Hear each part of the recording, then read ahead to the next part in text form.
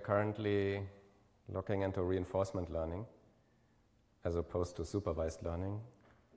And as I explained last time, reinforcement learning is probably the technique that will take us to real artificial intelligence one day. So the idea in reinforcement learning is that you are not told what is the correct answer or what is the correct strategy. Instead, the neural network explores many different strategies, and the only thing it gets as feedback is some kind of reward that tells it whether the strategy was more or less successful. So that is very good, because then you can start actually solving new problems, problems that you haven't solved before. You don't know the good strategies. You're only able to tell what is a good solution versus a bad solution. So I want to start by reminding you of the basic setup that we are looking at right now. It's one particular reinforcement learning technique that is called policy gradient. It's, say, one of the two big classes of reinforcement learning. And the setup is shown here. You have some kind of agent that is interacting with an environment. The environment is the world around the agent. The agent makes some observations. Through the observations, it learns something about the state of the environment. And then a policy or a strategy consists in mapping that state into an action. So it asks the question, what do I want to do next? If I observe this particular state, what should I do next? And then it executes this action, which will also involve changing the state of the environment. Usually you move around some object, for example. Then you will do the next observation, which will confirm that the state of the environment has changed. You map that state again into an action, and so on and so on. And so you go along until there's a cutoff. Maybe you have set a total time that is allowed for executing the strategy, or maybe there is some goal that is defined, and once you have reached this goal, then you finish. And so there could be several different ways of implementing such a policy. You could think of a deterministic mapping from state to action, and actually in most cases at the end of the learning process this is also the result. But before you are there, it's better to have a probabilistic policy for many reasons, but the most important reason in this context is that probabilities are continuous, and then you can change them only a little bit in each step of the training. And so here the policy, therefore, is not a deterministic mapping, but rather it's a probability, a conditional probability of a certain action given a state S. So if you know the state, then you have a set of probabilities for the various actions that you could take in the next step. Commonly, this policy is denoted by pi, so pi stands for probability in this case, not the number pi. And then it comes with a subscript theta, which is to indicate that this policy has been parametrized and you can change the parameters, and thereby you can adapt the policy. And in most cases that we will be dealing with, the policy is actually represented by a neural network. So then theta is all the parameters of the neural network, the weights and biases. And so that is depicted here. So the input of the neural network would be the observed state, and the output would be the probabilities of the various actions. So in this example shown here, there would be 3 different discrete actions, and therefore there are 3 output neurons that will give us the probabilities for having these 3 different actions. Okay, so now let me just move ahead. We went through a very, very simple example where the policy actually did not even depend on the state. But now I want to discuss with you a more interesting example. So imagine again we have a little robot, or I will call it a walker, that can walk and thereby change its position. In this case, the steps it can take are either 0 or 1. So either it stays where it is, that is a step of 0, or it moves ahead 1 pixel. And so it can move along, and the trajectory, the position as a function of time, could look like the one shown here. And now to define the game, we will say that there's a specific target site, here indicated in yellow, and that the reward it gets will be +1 for each time step it remains on the target site. So in this case, these were 4 time steps, so the total return, as we call it, the sum of all rewards, would be 4 in this example. And the goal, of course, as always, is to increase the return as far as possible to make this return maximum. And you can all guess what is the optimal strategy. So at first you should be moving as fast as possible, 1 step at a time, towards the target site, and then you should remain there forever until the total time is run out. Now, how can you do that? Well, in this case, there is an observation. So the observation is whether you are on the target site or not. If you're on the target site, you will know. And that, of course, is enough to give you the possibility to perform this optimal strategy. You could modify this game in various other ways. You could always retain the target site on the same spot, but never reveal whether you are on the target site at any given point in time. Then the optimal strategy would have to be inferred indirectly in the sense that, of course, in the trajectories where you stayed on the target site, you get a higher reward, otherwise you get a lower reward, and thereby indirectly by training many trajectories, always retaining the same location of the target site, you could also figure out the best strategy. But in this case, the observation tells you whether you're on the target site, and the only thing the neural network or the reinforcement learning has to figure out is that it should actually stay on this target site, because it doesn't know. It will only learn indirectly by looking at the overall reward. Okay. So we will go through the code in a moment, but first I want to set the stage for the neural network. So in the previous example where we had a random walker, there was not even an input. So the policy did not depend on the state, did not depend on any observation, and the output was just the 2 probabilities of moving up or down. And we did this in a very simple way. We didn't even need a neural network. We essentially made something like a 1 parameter probability. And so we could solve everything analytically. So here is a more general case, and therefore we want to start using a neural network. And as always, the input of the neural network will be the observation, and the output will be these probabilities for the various actions. And so the neural network that I propose is shown here. It only has 1 input neuron, which encodes the observed state. And in this case, the observed state is just 0 or 1. So it will be 1 whenever we are on the target site. Maybe there's a little label attached to the target site, or the color of this target site looks different. So the agent will be able to tell that it is on the target site. Or at least it's able to tell that it is on a special site. It doesn't yet know what's the meaning of this. It will only infer the meaning of this by later looking at the reward. Okay, and then the output neurons, there are 2 of them because we have 2 actions. Action equals 0 would mean stay, action equals 1 would mean move. And of course, they represent a probability distribution. So later we will use something like a softmax, which guarantees that we have a normalized probability distribution. And then I thought to make it slightly more intelligent, I will need a hidden layer. So that's why there is a hidden layer. In this case, I indicate 2 neurons. And so this whole neural network implements the policy. Given a state, it will determine what are the probabilities for the 2 different actions. And the theta here is really just the weights for all the connections in the neural network. So that's my policy. I have represented my policy via a neural network. And here, of course, this is still very simple. Yeah? So I only need 1 neuron for the state, and I only need 2 neurons for my 2 actions. But this is really the same they are using in very advanced settings. So in that case, maybe the input would be a full image, and I would have as many neurons as there are pixels in the image. The output would be many more actions.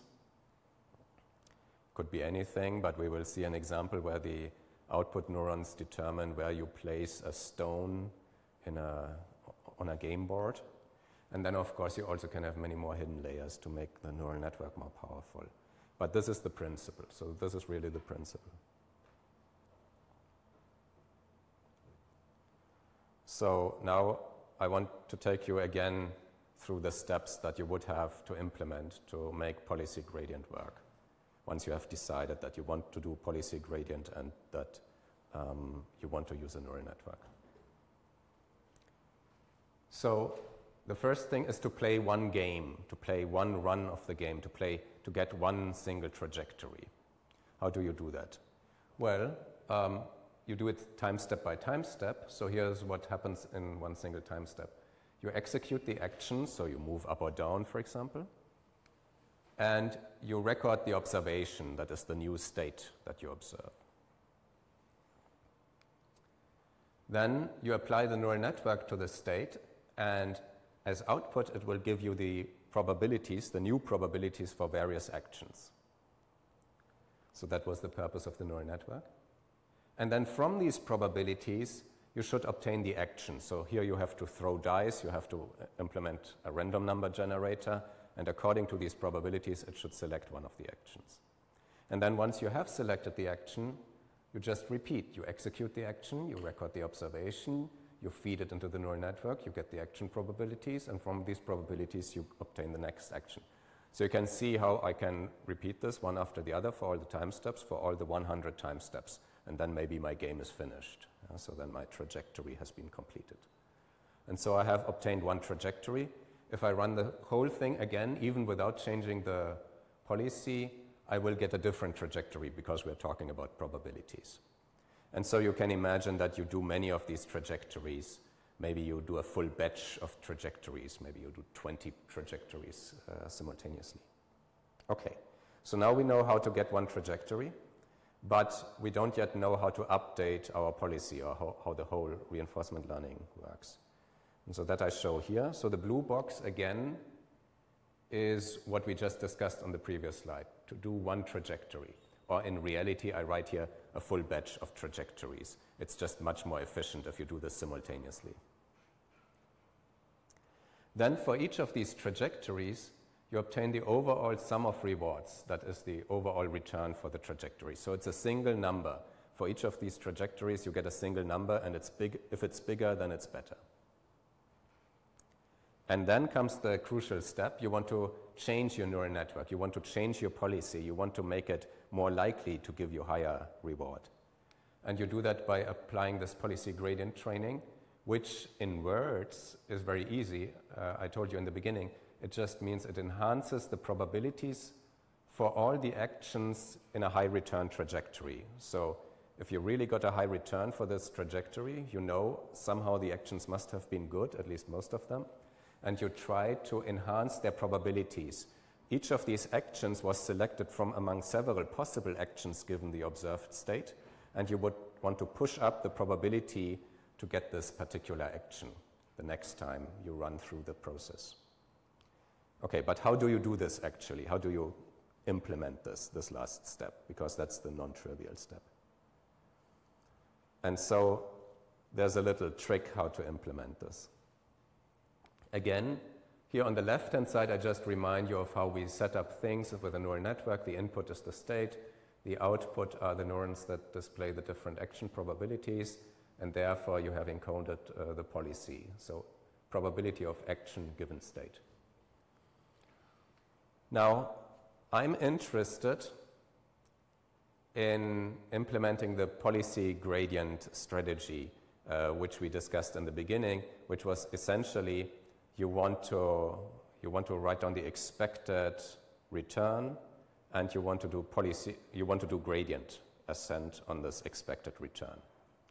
And we found out, I don't know whether I have the slide here, maybe if you give me a minute I can find it for you. We found out that this involves the gradient of the logarithm of these probabilities, so maybe here. So you want to implement this. So you want to change your theta, your parameters, according to the gradient of the expected return. And that really amounts to, for each time step, taking the gradient of the logarithm of the probability and multiplying by the return for this full trajectory. And if you then sample over all time steps and sample over many trajectories, that should be the gradient. That is the direction you want to take your parameters. So now how to implement this? It's a little bit tricky. In principle, this return is something like a cost function, or you could say a negative cost function because higher return is better.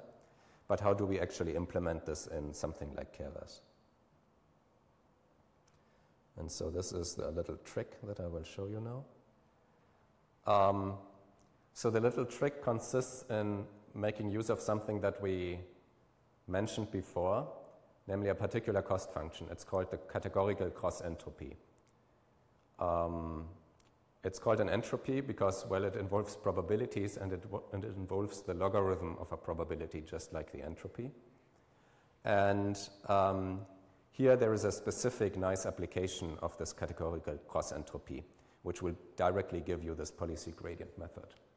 So let's say I define a cost function which is minus the sum over all actions, some probability of this action times the logarithm of this probability that I obtained from my neural network for this particular action. And so now I claim I can do the following. This P of A probability, usually if you did supervised learning, you would prescribe this. I don't know from where. Maybe you would observe a human expert doing moves and thereby get a probability distribution over taking different actions from these observations.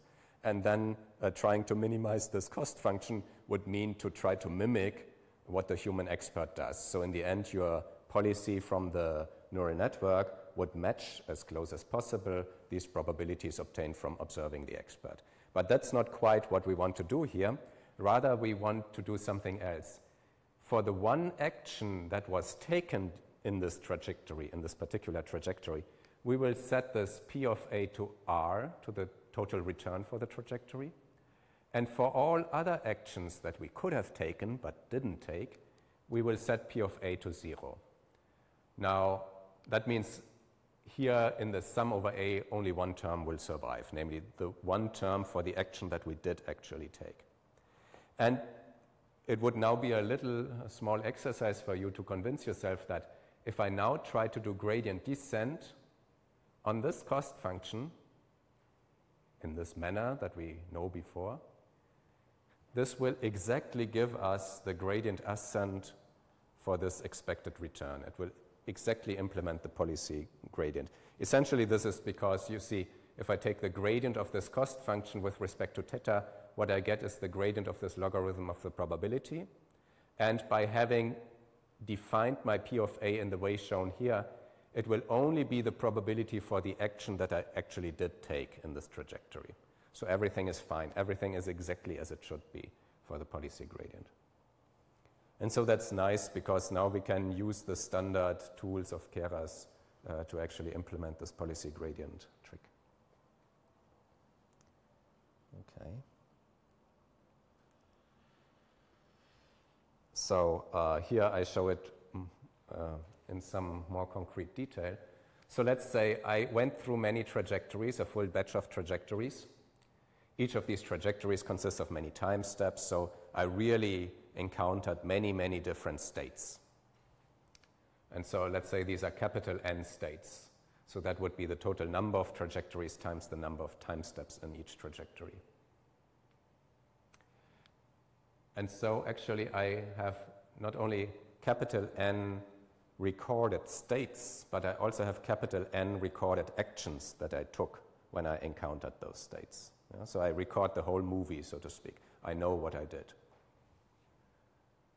And so now I claim the following. Let's set the categorical cross entropy as our cost function, which is easy enough to do in Keras. It's just one line. And then I claim the following single line implements policy gradient. So we tell Keras to train on a batch of samples, given the observed inputs and the desired outputs. But now what are my observed inputs? Well, this is an array of n times the state size, yeah, because for each of these n time steps that I have recorded, the input to the neural network was of a certain size. In our case, it will just be one neuron, but it could be more complicated. It could be a full image. So these are the inputs, but what are the outputs? Well, for each of the n states that I went through, the output of the neural network is, of course, the number of actions you can have. This is the number of output neurons. Yeah? And so now how do I set these desired outputs? Well, I just told you on the slide before, the desired output nominally is this P of A distribution. But this P of A distribution is very simple. Only one of these entries will be non-zero, namely the one for the action that was taken. So if I, among these many n states, I take the one that is numbered j, I will set its desired output for the action that was taken equal to r, and r is the return for that trajectory. So this is exactly implementing this line, P of A equals r. Yeah? So for all the actions in this particular trajectory whose return was r, I will do this. I will set the desired output for that particular action to r. Okay, and that's it. So if you have set the categorical cross entropy and have set this as the desired output, you will automatically update your neural network to enhance the probabilities of these actions that were taken. And the enhancement will be greater for the higher return simply because the return is in here, or you could also say since the return sits here, it will scale the cost function, so the higher return gets more weight. Okay. Is there an immediate question about this slide? Otherwise, I would go actually show you the actual program. Okay, so then let's switch to the program. It really helps to see this at least once in action. So let me go there.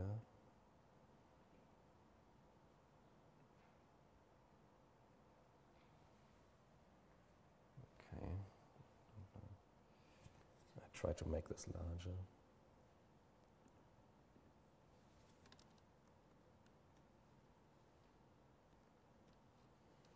Okay, so I import the usual libraries. This is nothing special. And then I initialize my network. And just to remind you what we are usually doing, here I start a new neural network in the usual way in Keras. Then I add the first layer, which is a dense layer with 2 neurons, and I tell it that the number of input neurons is just 1 in our case, so very simple. And then I add another layer, which is already the output layer. It also has 2 neurons because, remember, we have 2 actions, staying at the same site or moving. So this is this walker on target example. And the activation function is actually a softmax function, so it's not trivial.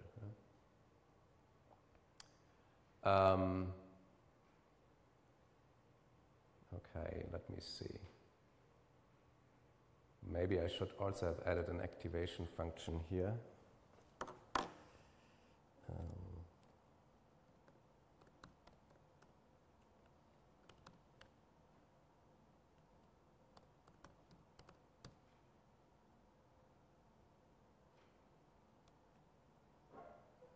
Okay. And then the final thing I want to point out is that I also set the loss function or the cost function to this categorical cross entropy. So that was the real trick. Yes, please. Doesn't matter how my hidden layer looks like, or could I choose several hidden layers with, say, 3 neurons? Yeah, so no, you can play around with this. Obviously, if you have more hidden layers and more neurons, your network can become more powerful. But you also should not overdo it as usual, because then training may be slower if you have a really big neural network, and maybe it's not even needed. And also the evaluation is slower, obviously, because it needs more time to compute. Okay, so let's see what happens here. So this is one thing, to initialize the network in the correct way. But as we know by now, since these frameworks like Keras do all the work for you, this is only a few lines, so basically it's almost nothing. What you need in any reinforcement learning program is you need a routine that does the actual action. Yeah? So that would be, here in our case it will be very simple, you will see it's a few lines, but in more complicated scenarios it may be a routine that given your action, it simulates the motion of physical objects and how they behave when you implemented this action and how things change and what is the observation you obtain after this. Yeah? So it can include all the physics, all the interesting part will be encoded here. But in our case it's very simple. So you give it an action, or more precisely I wrote actions in plural, which just means I will have a full batch. I always will work on a full batch of trajectories in parallel, and so also I have a full vector of actions, one for each of these trajectories. Yeah? So it will be a vector of size, batch size, and each of these actions will be either 0 or 1 in our particular example. And so then what I will do is I have another variable, let's say a global variable that encodes the walker positions. Again, it's an array because for each of the trajectories I need to record the walker position. And I just add to that the actions, which just means I move the corresponding walker by one step if the action was 1, or I let it stay there if the action was 0. So that's very simple. So this one line would have to be replaced by something really sophisticated in the general setting, which does the physics simulation, knows how the objects start moving. Or there are examples where this one line is replaced by the game, by the code of a computer game that calculates how all the enemy players are moving and so on. Yeah? And then that's one thing, applying the action, but also we need a new observation, because the observation or the state will become input for the next time step for our neural network. And that happens here as the return value of this function. And what it returns, this looks like a lengthy formula, but what I really do is just for each of these trajectories, I check whether my walker is on the target site. If yes, I return a 1. If it's not on the target site, I return a 0. So you can download this code, and if you think a little bit more about it, this is all that I'm doing here. So that's the observation. And again, in more complicated scenarios, instead of just returning the single number, I could return a full image. This image might represent a 3D representation of what a camera on my robot is seeing, for example. But the concept will always be as simple as shown here. So you implement the actions, you do whatever it takes to time evolve the environment, and then you return the next observation. Okay. So then if we want to go ahead and run many trajectories, I need to initialize a batch of trajectories. So I will put all the walker positions to 0. This is done here in the second line. And for each of these different walkers, for each of these different trajectories, I will pick a random target position, yeah, because I want to train on many different random target positions. The target position should not be fixed, and that's what happens in the first line. So between 0 and some value that I call target max, I will select random integer numbers. They represent the target position. And for each trajectory, the target position will be different. Okay. So now, there's one important extra step. You know, the neural network returns to me a set of probabilities for the actions. But now how do I convert that into an actual action, which is just an integer number, 0 or 1? Well, I have to draw random variables. And so if you give me a probability to obtain the random variable being 1, say 0.7, you say with probability 0.7, I should get a 1. How do I implement this actually? And there's a very simple trick that is known for a very long time, of course. You just draw a random variable, a continuous random variable between 0 and 1 that can take any continuous value between 0 and 1 with equal probability. So it's just a uniform distribution. And then you check whether this continuous value is less than the probability that you told me, your 0.7. Yeah? If yes, return 1.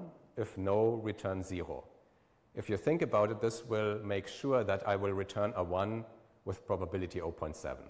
If you had told me 0.9, then I would check whether my continuously, my drawn continuous random variable is less than 0.9, and only then I would return 1. And if you think about it, this will happen in 0.9 fraction of the cases. So it's a very simple way to generate this.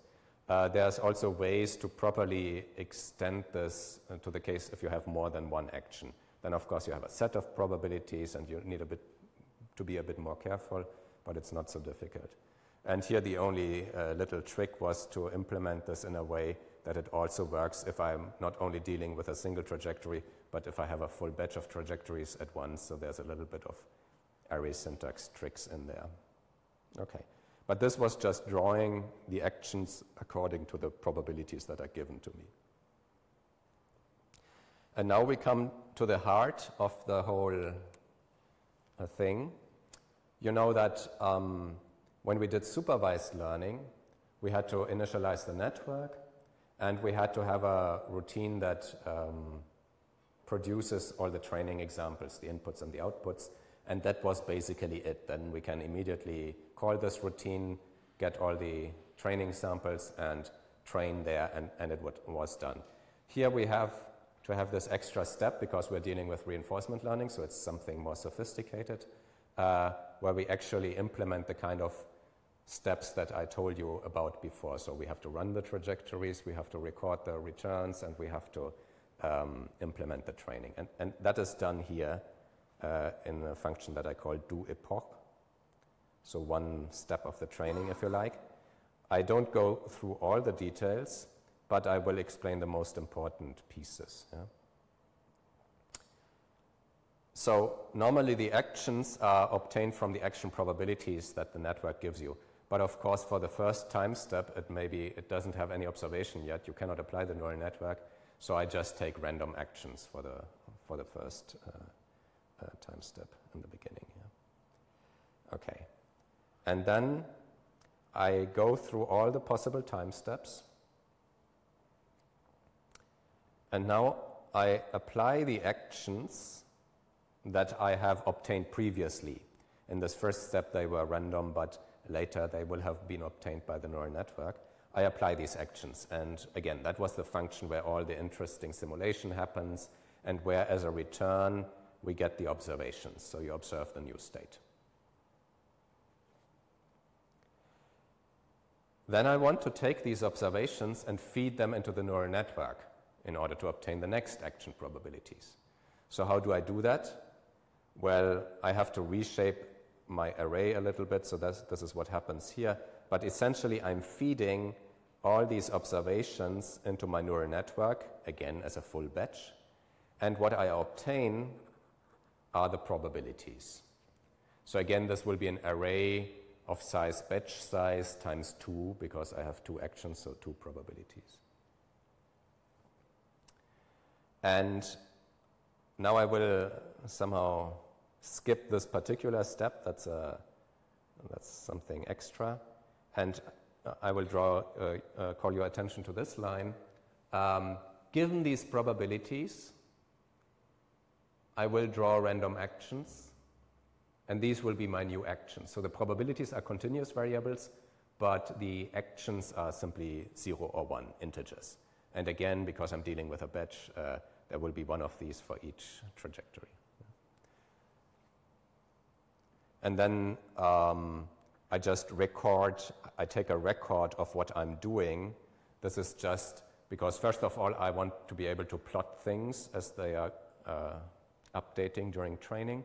And also, for my reinforcement learning step, which I will discuss in a moment, I need to keep a record of all the actions and observations, because otherwise I wouldn't be able to do the reinforcement learning. Okay. So now after I've simulated, so now I went through all the time steps. After I've simulated all the time steps, I can calculate a final reward. How do I do that? Well, for each trajectory, this is the rules of our game, I have to check how many time steps was I sitting on the target side. This is the rules of our particular game. In other games, you have different rules, of course. Yeah? And so this is what happens in this line. I don't go through the detail, but basically I take a difference between the target and the walker, and if this difference is 0, then this tells me, oh, I'm on the right side. And then I do a little bit of algebra in order to figure out the total number of time steps that I was sitting on the correct side. So for each of the trajectories in the batch, I will get this, what I call final reward. That would be the capital R for each of these trajectories. And so now comes the final big step where we want to do the actual policy gradient step, the reinforcement learning. And so to get this, what I showed you on the slide was essentially I only need this for all the possible states and observations. I need an array that has the input to the neural network and another array that has the what we call desired output, which was really just this probability P of A that was set to the return. So this is what I'm doing here. I call it big input array that contains for all the states that I encountered during these many trajectories, during all the time steps, I record the state. And then I also start producing an array that will record what I call the desired output. Here I call it action 1 HOTS. So I call it like that because, as I told you before, only the one particular action that was actually taken in that time step, it will have a non-zero value. But the non-zero value is not simply 1. The non-zero value is equal to the reward for this particular trajectory, to the total return for this particular trajectory. So in these few lines, what happens is I'm preparing myself to take this policy gradient step because I've recorded all the observations and all the states, and I have produced the proper desired output. And then it's just a matter of a single line to tell Keras to train using these inputs and outputs. Yeah. So this is what I also had on the slide, only on the slide it looked a little bit easier because here I have to do a little bit of array formatting, gymnastics, but essentially this is what happens. So in this line that is now highlighted, the policy gradient gets implemented, and all the action probabilities will be shifted a little bit. All the actions that were taken during high return trajectories, they will be improved in their probability. Their probabilities will get increased more than the other actions. Okay, and that's it. So these are the important steps. We have gone through the trajectories time step by time step, always applying the actions, getting the observations, having the neural network tell us what is the next probabilities, and using these probabilities to generate randomly the next actions. And then we looked at it, we calculated the total return, so the sum of all rewards, and then we prepared everything to do this one final step, that is the policy gradient update. Okay, and the rest is just a little bit of bookkeeping, keeping track of everything, nothing very special. Okay. So now let's try to do this actually. As you see, I'm using a batch size of 10, so always running 10 trajectories in parallel. I will initialize my neural network. And I will now run 100 training steps. Each of these has already 10 trajectories, and the number of time steps will be 20. This is, of course, arbitrary, but these are just my settings. The rest is a lot of bookkeeping that I don't even comment, and let's just see what happens. Oops, it didn't go very high. Now it went better. Okay. So here you see how the average reward evolves during training. So I have these 100 training epochs, each of which has 10 trajectories.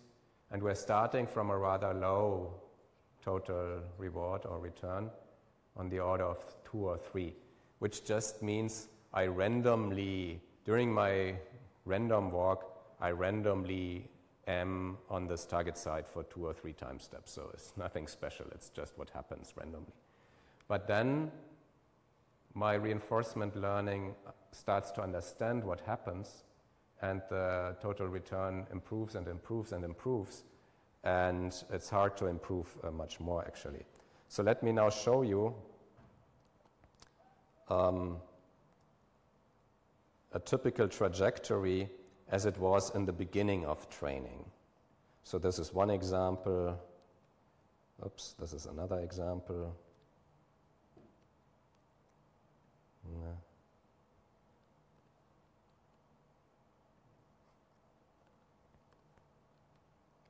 Yeah, so this is a typical trajectory. And let me then show you a trajectory at the end of training. This is not yet perfect, but from knowing how this program works, I can tell you with great confidence that probably site number 9, so this is position versus time, that site number 9 is probably the target site. And it has decided, oh, I should stay on this target. Yeah.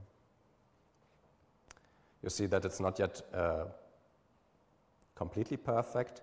If it were perfect, it wouldn't even rest on any site that is not the target site. Yeah, it would just move straight in one line until it finishes at the target site, and then it would forever stay on the target site. Yeah, so this is just a sampling of different trajectories that one can look at. So we see that in a relatively modest number of trajectories, the policy gradient has automatically figured out the right strategy. And it really didn't know anything. The only input it has, well, this mysterious observed state, which is either a 0 or 1 at each time step, but in the beginning it doesn't even know what this means. And the other feedback it gets is this total return, the sum of all rewards, which we know, of course, is related to how long it stays on the target site. And we know that the target site is when the input is 1, but the network doesn't know any of this in the beginning. It finds out on its own by going in the direction of higher return and by applying this policy gradient technique. And so now you can imagine how powerful this is, because the concept is completely general. You apply this to any kind of input and actions, and it will be performing very well after some time. Okay. Are there any questions about this particular example right now? I mean, this is the most sophisticated example I am going to program for you. But of course, let's go back to the script. And let's move on to an example that maybe many of you have heard of, which relies on essentially the same concept, but it uses much more computing power, I have to confess, also some extra tricks. So the game of Go is simply a board game that 2 players play against each other. Each player in each turn sets one of these stones. One player is white, the other is black. This is a board of 19 by 19 sites. And in contrast to chess, there's only this one type of stone. Yeah? I mean, there's not different stones to distinguish. And your goal is also really simple. You want to encircle large areas of the board without them being encircled again by your opponent. You want to capture territory, so to speak. Yeah?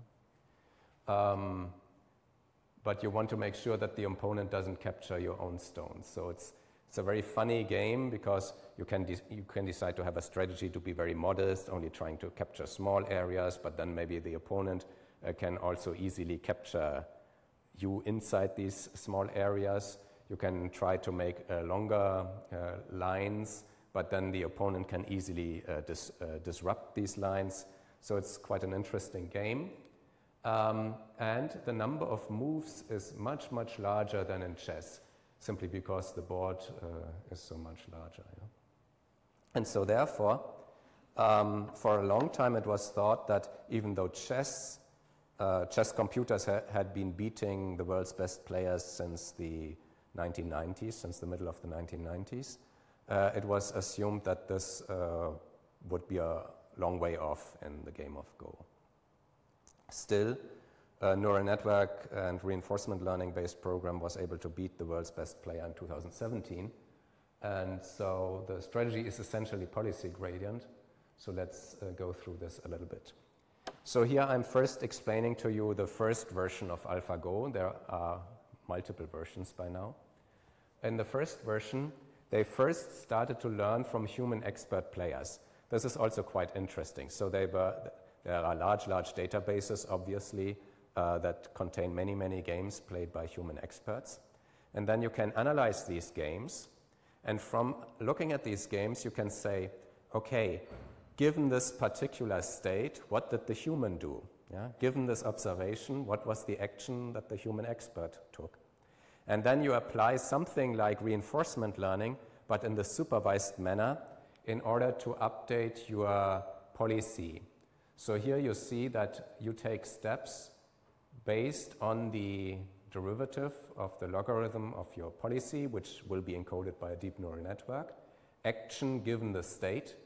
But the funny thing is, instead of taking this out of one of your trajectories that you encounter during normal reinforcement learning that we just described, you take this out of this database of human games, and the state is one of those states that was observed during one of those games, and the action is actually the action that was taken not by the neural network, but the action that was taken by the human expert. So if you do this long enough, you can show that the probability, the policy encoded by the neural network will try to match the average probability for the human experts to play this particular move. So this was the starting point. So not bad if you have such a large database. And this is, of course, a general scheme. You could apply this to anything where you have a large database, where you have observed experts doing moves in something. Yeah? You just need to record the states and the actions. But this was only the starting point. And then they really applied reinforcement learning. So they didn't have a human expert to play against, because that would take too long, because the humans cannot react so fast. But they really let different versions of the program play against each other. And then they really literally do the policy gradient. And so what you see here is a line that I found slightly mysterious when I first encountered this and didn't yet know about reinforcement learning, but which is now very, very familiar to all of you. So you see how to update the parameters here. They are not called theta, but rho, how to update the parameters of the neural network in such a way that you take the derivative of the logarithm of the probability and you multiply by the overall return. So what I called capital R is now called little z, and the little z is de facto simply +1 if you won the game in the end, or -1 otherwise. So that's very, very, very simple. The return is just based on whether you win the game. And then if you go through this, it gets better and better and better, better than the original version that was only trained on the human expert moves. And so here's the situation displayed from the point of view of the neural network. The state, the observation, is simply the image of the board game with the black and the white stones. It's really literally just an image, and you have as many neurons as there are positions on this grid, so 19 by 19. And then you go through a series of layers, so that's a deep neural network. And in the end, you also end up with something that has the dimensions of this board, that looks like an image. but it's really the probabilities to take to put a stone on the various sites. So for example, here you see that the probability on this particular site is largest, as shown in this histogram style visualization. And so most likely, if you now take the next action, you will put the stone there. That doesn't happen all the time, of course, because there's a probability distribution, and also with a smaller probability, you could end up putting the stone somewhere else. So this is the policy network that you all know. In this paper, I have to confess they did a few extra tricks. There's a value network. We will come to describe this in a moment when we discuss other reinforcement learning methods. And also beyond the policy gradient type methods, they included another algorithm which is very popular for playing games, as an algorithm for computers playing games. It's called Monte Carlo tree search. Essentially, it means a little bit that the computer simulates for itself a few possible games and then takes that strategy that promises the biggest reward.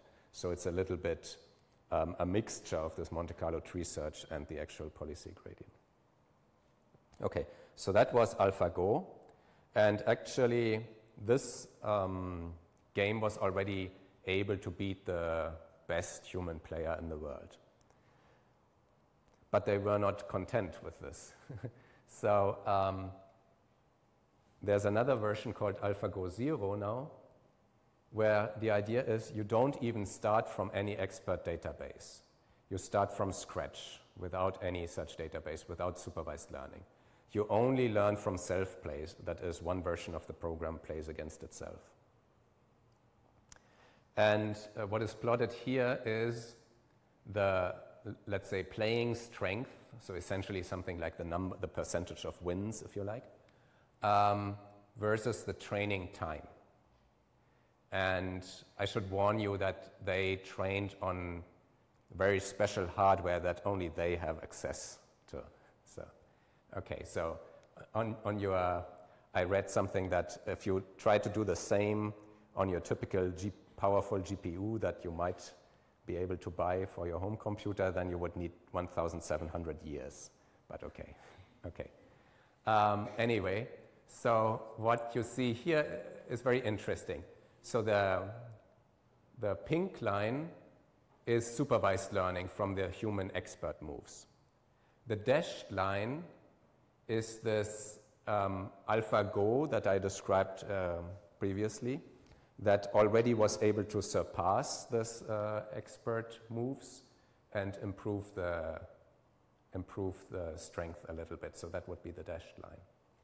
But then the blue line actually represents AlphaGo 0. So that is training without learning from experts. And what they observed is highly interesting. So first of all, of course, it starts at a lower level and is not as good as the supervised training from the human expert database, as you could imagine. It starts with a completely random network. It does completely stupid random moves. Yeah? So it's worse than a beginner. Then it becomes gradually better and better and better. And then it seems to settle onto a level that is equivalent to what they had reached before. But then suddenly, after about 40 hours of training, it makes a jump and becomes significantly better even than this level. And so now that is, so to speak, the strongest Go program on the planet. What this means is that by not looking at what the experts do in the beginning, even though you are slower in the beginning, you eventually get better. You invent something that is simply absent from the human expert moves.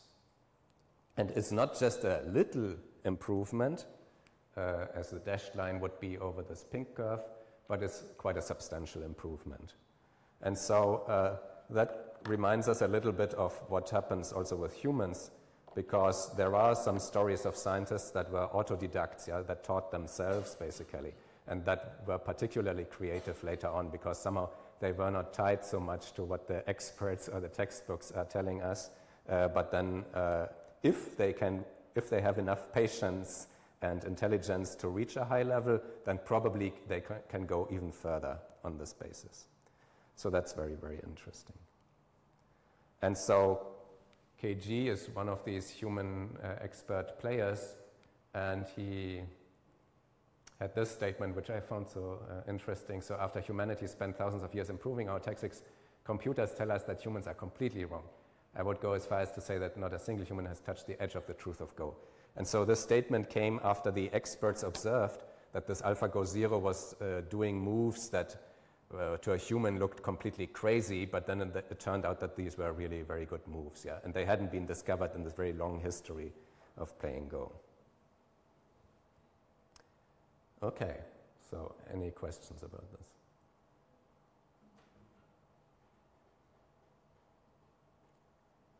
Well, if not, let me move on.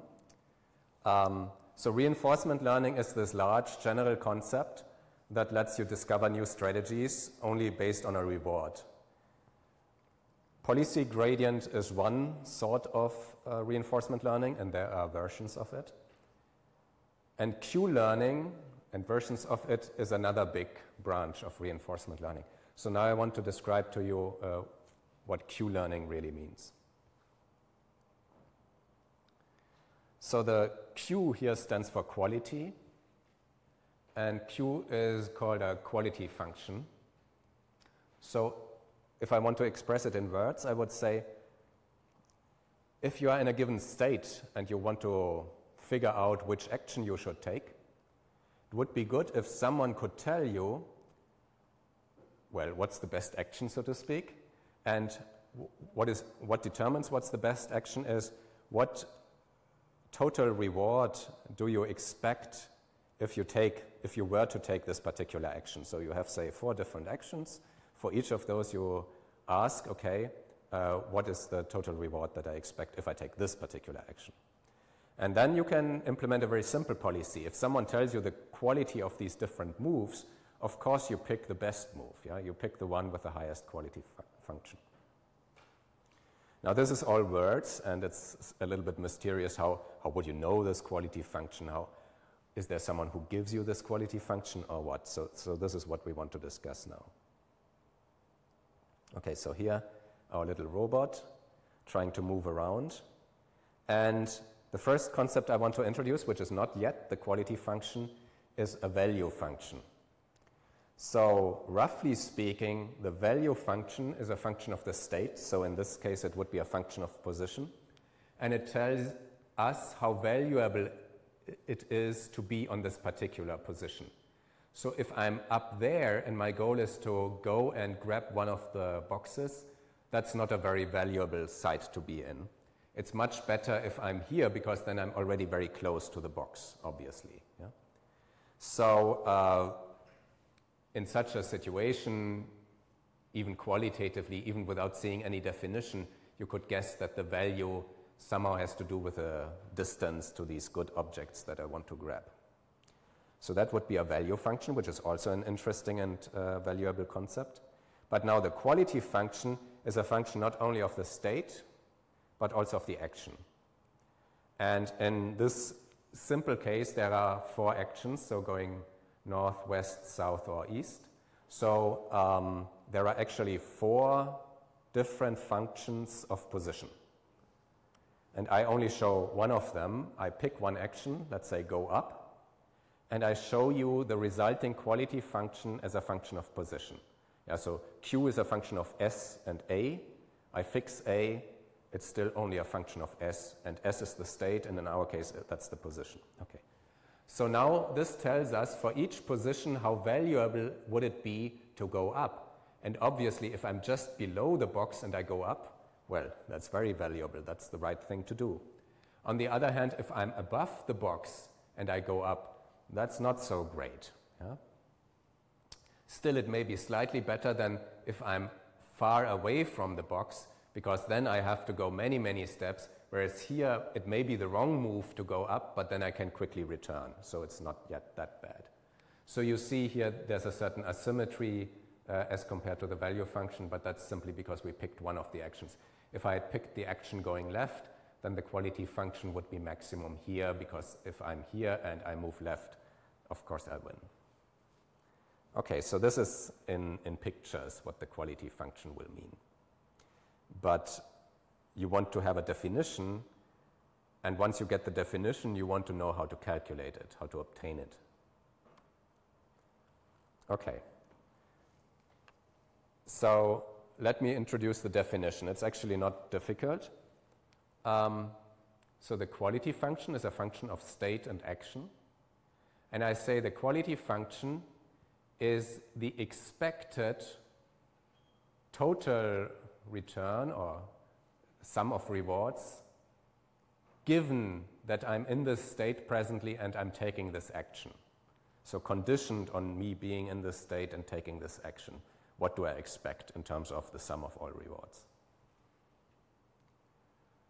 Now, if I talk about expectation values, I'm talking about probabilities, obviously, and I have to tell you what strategy am I following, yeah? Because this expectation value will depend on that strategy. And so here it becomes a little bit a cyclic definition, but don't worry, it will work out fine in the end. I'm assuming in calculating this expectation value that the trajectory that I will produce in the future follows my simple policy, which was to always pick the action with the largest Q. Yeah? So somehow the definition of Q is self-referential. It depends on Q itself. So I take the expectation value of my total return, assuming that I would pick this policy which always goes for the largest Q. Okay. So that may sound slightly mysterious at the moment, but don't worry. In the end, it will work out fine. So let's just take this as a definition. Now, what about this capital RT? That's not actually the total return for the full trajectory, including already all the rewards that I have picked up until now. It's only the return that the total reward that I'm going to pick up starting from now. Yeah? I'm not interested in what happened in the past. I'm interested in what will happen in the future. Now, in principle, this capital RT could just be the sum of all the rewards, little r, from this time step to the end of the game. And that's a possibility. Yeah? So I could just add all the rewards from now until the end of the game. But people have found out that sometimes the algorithm finds it easier if you give more weight to the immediate rewards that will follow in the very next time steps and less weight to the rewards that come only very, very late in the game. The reason is simply that there's obviously a more direct connection between the next rewards in the next few steps and what I'm doing now, rather than between what I'm doing now and what happens in 100 time steps down the road. Yeah? So people implemented this by having something that's called a discounted future reward. So you introduce a parameter that's called little gamma. Little gamma is between 0 and 1, so typically a number less than 1. And you add up all the rewards, but you multiply each of them with gamma raised to the power that is given by the total time that has elapsed from now until this time step t prime in the future. So the time steps that are further in the future have little gamma raised to a higher power, and since little gamma is less than 1, this will decrease the contribution. Yeah? So essentially it means you're looking for the short-term rewards, which is, if you're really doing this, if you're taking this to an extreme, this would also be called a greedy algorithm. So you always would be doing the thing that gives you an instantaneous reward and don't worry about what comes later. Yeah. That's, of course, not so smart, but here there's a compromise, so to speak. Okay. But you can also, if you like, get rid of this gamma factor, and then the capital R is really just the sum of all rewards from now on until the end of the game. Okay. Here's a little side remark. The value of a state would just be defined as taking the Q and maximizing overall actions. In other words, taking the expected reward for the optimal action. That would be called the value of this state. Okay. So now I've just introduced a definition, and it would be obviously nice to have this Q, because then you could always take the action with the largest Q. The question is how to get this Q, especially since this definition is somehow self-referential. You should take the optimal policy that in turn depends on the Q, so it's a little bit dangerous. And so now there's something, so someone investigated this a long time ago, and there's something called the Boltzmann equation. And it looks really kind of funny, but if we go through it slowly, you will agree with me that it's correct. So let's maybe go back for a moment to this definition. Q was the expected overall return. Return was the sum of all the rewards from now to the end. And now I will set up something that looks like a recursive equation, you know. So I will say the quality function at this state in this action is the expectation of what? Well, let me take the next reward that I would get if I pick the action with a maximum quality, because that's my policy, plus gamma, because we do this discounting, times, and then the quality function already evaluated for the next time step and maximized overall actions. Because if you think about it, this will tell me what's the expected return at the next time step. Yeah? After I took this particular time step, already going to the next time step. So this is, so to speak, capital R from time t plus 1 to the end of time. I multiply by gamma, and I add the little reward at this particular time, and what I get is really nothing but the total capital RT, because that would be little rt at this particular time plus gamma times all the rest. So this is the trick. So somehow it's like as if you write a series in the sense that you say the value of the series is the value of the first number that I have in the series plus the rest of the series. So this is basically the idea. Okay, so given that I'm in this state and this action, calculate the immediate reward plus gamma times the rest of the rewards, which can be represented in this way by the maximum Q function for the next step.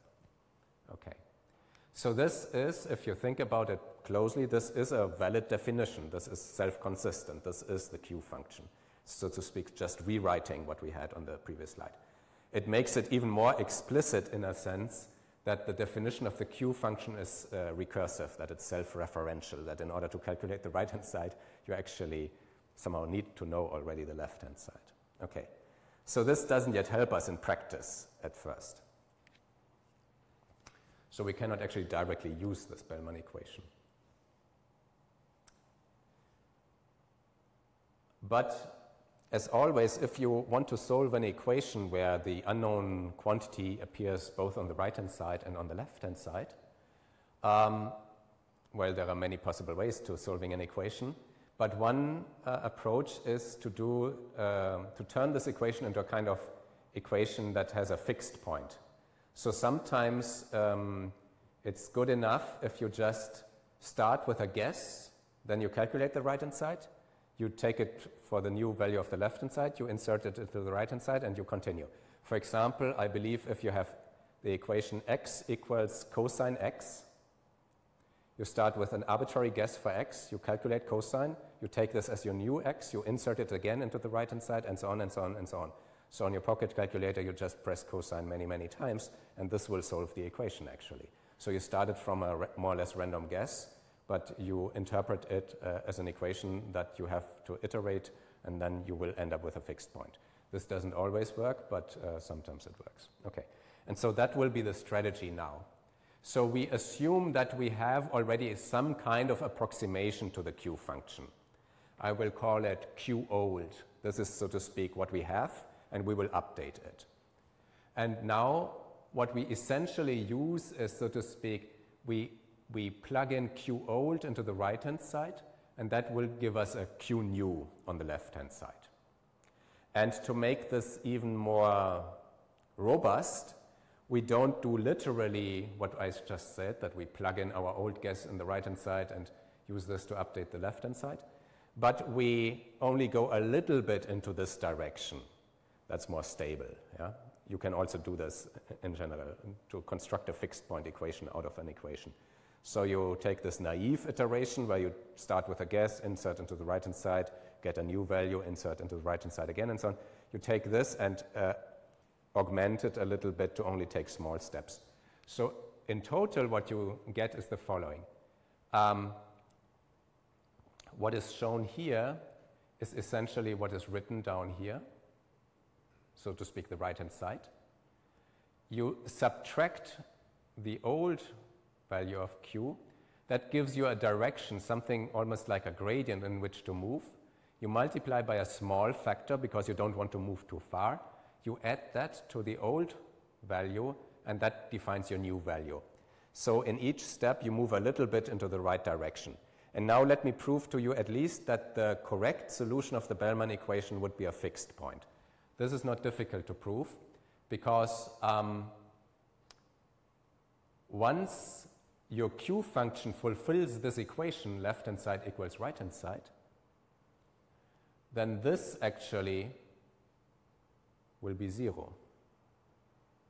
And if it's 0, I don't change anything anymore, and then q new will be equal to q old. Yeah? And of course, we will also do this in a stochastic manner, so instead of taking an expectation value here, we will just sample over various trajectories. Yeah. So this is an update equation that is used for the Q learning, which essentially is set up in such a way that eventually it will converge to the correct solution of the Boltzmann equation. So, and that can be done, yeah, because on the right-hand side there's nothing which we don't know. There's just the old Q function before the update. Then we take the update and we get a new function. So that's the update for the Boltzmann equation. Now you ask yourself, okay, but this Q function, how should I handle it? It's a function of both S and A. And again, maybe you only have a few states and a few actions, in which case Q can literally be a table. You make a little table. If there are 3 states and 2 actions, it's a 3 by 2 table, and that would be Q. Q is literally just a little array. And you can then use this Boltzmann equation. But more generally speaking, of course, your state will be something complicated, maybe, again, an image, and the number of actions maybe is large, so then it's not feasible anymore to have a table. And in that case, again, one will use a neural network. So the neural network's purpose will be to calculate Q given a set of states and actions. Okay. Is there any question about this? Yeah, please. Is there any special way to define this Q so that we can ensure that we don't diverge from the stable point, but converge on it? Okay, good question. So basically the question is whether this always converges. In all the examples I have seen, it converges. I cannot prove to you immediately. I'm sure that in the literature there are proofs of convergence, and I don't know whether it somehow always, under reasonable assumptions, converges, or whether there are examples where it has funny behavior. Yeah? But in the cases I've seen, it just converges. Okay. This, if you see some problems, of course, you always have also the possibility to change this update factor. If you make it smaller, then of course everything goes slower, but it is also likely that it becomes more stable. Okay. So now let me just illustrate this here a little bit. Here I, again, assume that I'm looking at the Q function, but since I want to visualize things, I fix the action. Let's say the action is going up, and I only plot the Q function as a function of the state on this board. And the red side is the one I want to go to. It's a target site. This is where I get the reward. And in the beginning, if I have, say, a walker that just randomly walks around, most of the time it doesn't get a reward, but if it's here, it gets a reward. And that means it will learn that if it's on this side, directly below, then there is a reward. Then the Q function has a non-zero value. So that may be the starting point of my Q function, or after a few trajectories, this is where it will go to. And then the funny thing is, so that's quite easy. Yeah? If you are very close to the site that gives you a reward, it's obvious that you should get a Q function. But then using this update equation for the Bellman equation, what will happen is that the fact that this site has now been labeled as being good in terms of this Q function, also then it propagates the quality down to the other sites, because now the algorithm will understand that also this site is pretty good, because if I'm on this site and then I move up, I come to another site which is even better. Yeah? So somehow it's almost as if an infectious disease spreads out from the good target site. And so this can go on. And this is the way the Q function update works. So at first you have to hit randomly on a reward. Then only the states next to the reward get a high Q function. But then this spreads out also to other states because they are connected, so to speak. Okay. So I want to mention one thing. Initially, Q is arbitrary. We could set it to 0 everywhere or to some random values. Yeah. It wouldn't be very smart to follow this Q, which is not yet the optimal Q at all, to follow this Q to define the policy, because then you would just do crazy stuff because you try to maximize this Q, but this Q has no meaning actually. So what people do is they say at first we should rather randomly explore around. Yeah? So what then happens is that with some probability you do follow the Q. This is called exploitation. So you exploit the policy that you already have. And with another probability, you do something completely random. This is called exploration because you explore the possible state space. And then people like to introduce a number called epsilon that tells us what's the probability to do this random move. And if you looked closely in the example I showed you, I had a little bit of this epsilon idea in there even in the policy gradient. So I said maybe with some probability I could have random moves. So the idea here for the Q function would be initially you have a lot of this random exploration, but eventually you reduce the epsilon so there's less of the random moves and more of the actual policy, because that's the good thing to follow then. Okay. And so maybe I want to finish today with an example that was also quite spectacular. It came out in about 2013. So this is from the same team that later produced the AlphaGo. What they did is they took these very old computer games, video games, and they took as input to the neural network the whole screen as an image. And the output were were the Q values for different actions.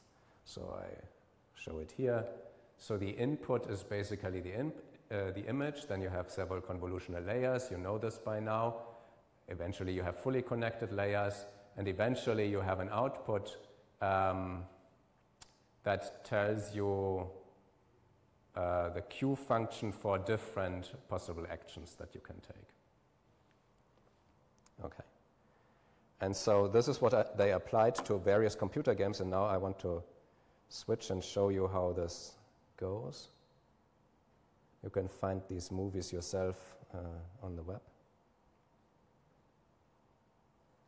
So let me start from the beginning. So what you will see is the game of Breakout. This game just consists of having a pedal that the player can move around. There's a little ball that you have to bounce off the pedal. And then if the ball hits one of these colored bricks, it will remove the brick and the reward will increase. So the high score increases. And so the high score is, of course, the actual reward that the reinforcement learning sees. And other than that, in the beginning, it does not know at all what the pixels on the screen mean. So as far as the neural network is concerned, the input stream it is receiving is completely random stuff. Yeah? And also its outputs in the beginning are completely random.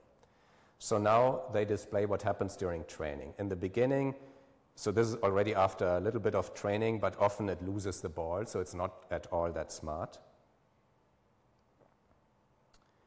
So now they go on, there's more training.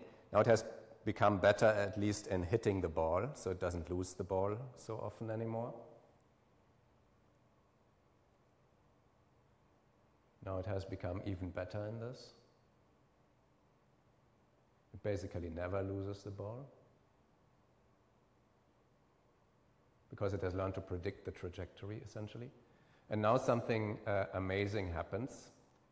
It has found a new good strategy. So you see, it digs a tunnel here, and now if the ball goes behind the bricks, it will automatically get a lot of points, simply because it is able to remove all of these bricks without ever having to hit the pedal again. And so you see how the score goes up.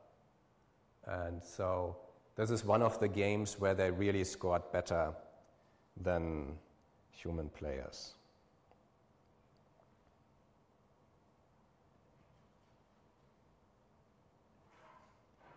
Okay. And so now, of course, you can try to analyze such a neural network. This, curiously enough, is a TSNE visualization. We discussed this. So basically what they are doing here is they take some of the neurons that define, so to speak, a point in a high-dimensional space. And so for a given input image of the computer game, the neural network will, of course, be in a state with certain neuron values, with certain activations. And then you get 1 point in a very high-dimensional space. So to each image of the computer game, you assign 1 point in a very, very high-dimensional space, representing the state of the neural network. And now you want to visualize whether some of these states are similar to each other and others are very different, depending on the input image. And so they run what we discussed, the TSNE visualization, to project this down to low dimensions while keeping clustering intact. And then they show different examples. So when the neural network has states that are clustered together, also indeed the input images are similar, and it will recognize them as being sort of similar value. So not only will it predict a similar Q function, but these are states where it will probably take similar actions. And the color here indicates the value of the state. So if the color is more to the red, these are very good states. So obviously states where it has just started and can still shoot down a lot of these enemy spaceships, these are good states. But also states where it has gone very close to the final without being destroyed.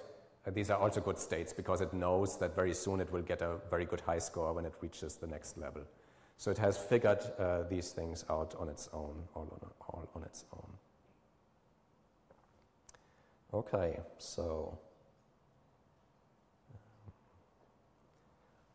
maybe I want to mention already the homework that in the next exercises you can do.